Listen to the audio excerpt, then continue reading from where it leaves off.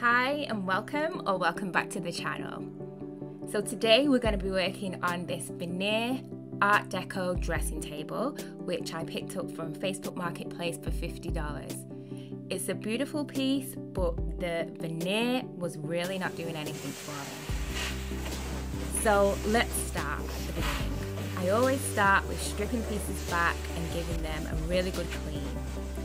It's really important to remove the drawers and give underneath and inside a really good hoover because these old pieces can be so dusty. After that, I take some just normal household cleaning products and give the piece a really good clean inside and out. It's so tempting to just crack on and get started with the project, but it's really important to give the piece a really good clean. I mean everywhere, the front, back, underneath, legs, everywhere. So part of the problem with this project is that the glass top shattered in transit. I was so gutted and I wasn't really quite sure how we were going to resolve that because I was left with this really horrible cheap wood. But fortunately, the gold leaf was a great solution to resolving that. So although this was a really solid piece of furniture, there were a number of defects that needed to be resolved.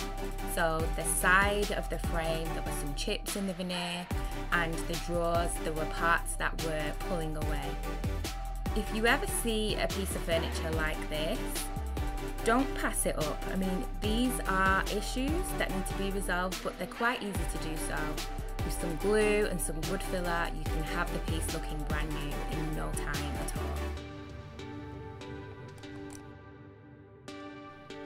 Okay, so the next step is to work on repairing the drawers. So for this, I used wood glue to bond the peeling veneer back together. The Gorilla Glue that I use, it's a moisture activated PVA glue, so you have to actually apply a small amount of moisture to the surface before adding the glue. That's why you can see me wiping it there. The Gorilla Glue, you need a generous amount of glue, but not too much, that it spills over. And after adding that to one part, one side, I clamped it together to hold it in place and left that for about 20 to 30 minutes.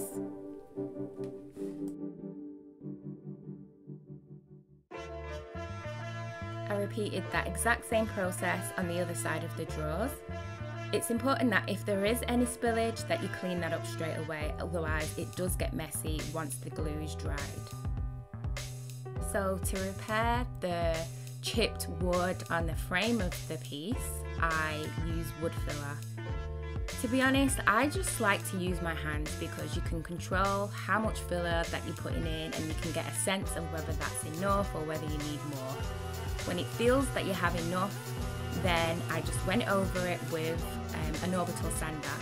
You'll also see that I'm using the sander on the side. I'm just scuffing that so it's got a really good surface to paint. So the trick to painting veneer is to make sure you clean it, sand it and prime it really well before you think about painting. I use Fusion Mineral Paint because it has a built-in top coat that's really durable, stain resistant and waterproof once it's been cured in about 21 days.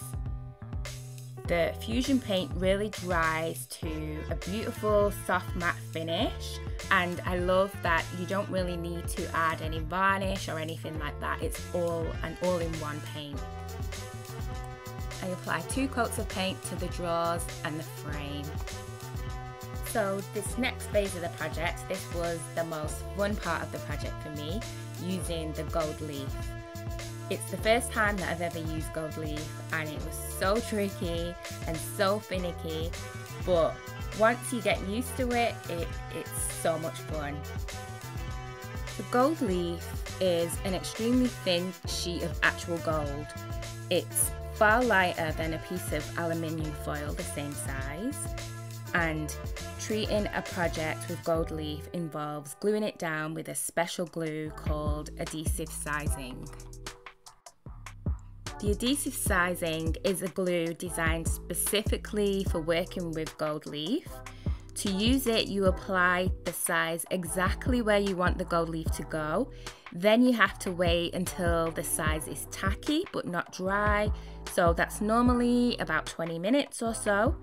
And then the leafing is set atop the tacky adhesive and it's rubbed down with a brush until it's smooth. For the legs, I removed the legs and then taped the end with painter's tape. I took them outside and I gave them a really good spray with some black spray paint just to bring them up a little bit. And then I protected the dark part of the legs and sprayed the metal bits with a metal spray. The antique gold rub and buff just gives a really more authentic look.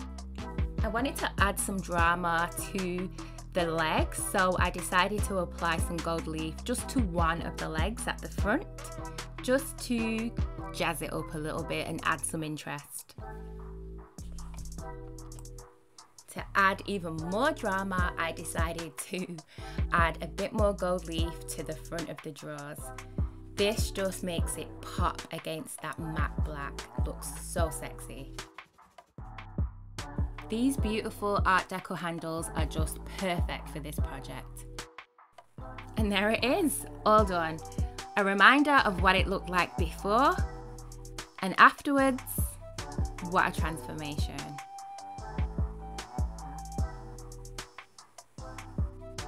The black against that popping gold is just a perfect combination. It's still in keeping with that beautiful Art Deco style, but it has a much more contemporary feel about it now. Plus, you would never know that there was an issue with the broken glass top because the gold leaf was the perfect way to resolve that issue. So I really hope that was helpful and provided you with some good tips if you're ever looking to do or make over a veneered piece. Let me know if it was helpful in the comments, and don't forget to subscribe, click on the bell for notifications of new videos, and I'll catch you soon.